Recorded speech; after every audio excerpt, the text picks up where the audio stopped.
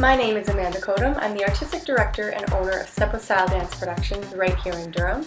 We've got classes from ages walking all the way through to adult. There truly is something for everybody in the family here. I know it's been an excellent, amazing, great class if my juniors hug me and if the teens tweet about it. That's how we know.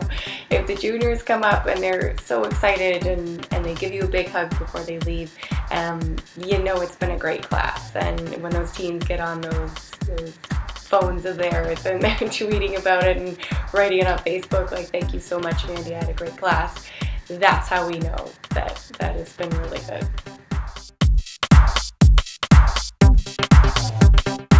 Okay, I've been teaching for almost 2 decades, 18 years now, and I have to say that out of all of the levels and programs that I have taught, I can tell you the hardest class to teach is the 2 to 3-year-olds.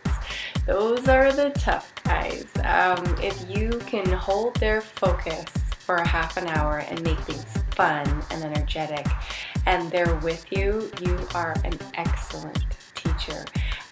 We make sure that we hire the best of the best, that when they're in that classroom, they're warm, they're inviting, but it is definitely hard work to teach those 2 to 3-year-olds to stay on your toes and keep that focus from them for that whole half hour.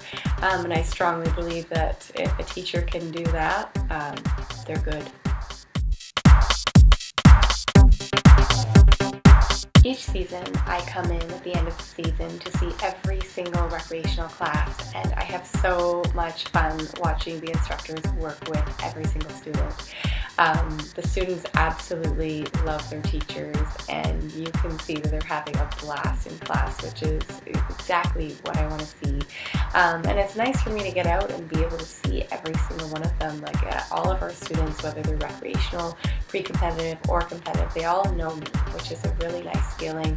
And I will always, that's one of my goals, I will always make sure that they know who I am, what I'm about, and yeah, I look forward to keeping that and maintaining that in the years to come.